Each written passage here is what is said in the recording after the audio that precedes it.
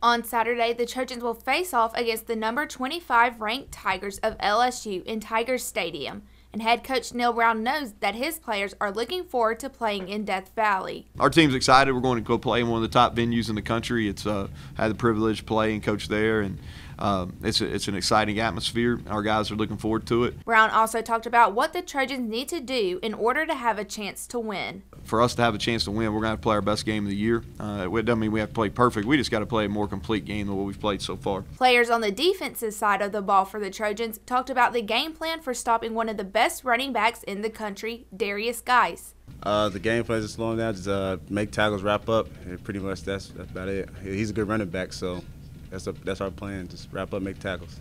Well, you gotta be where you need to be in the defense. All the gaps got to be covered because he's a guy that finds creases, and he's not an easy guy to bring down. So when we get to him, we got to make sure we come with bad intentions and we get him down.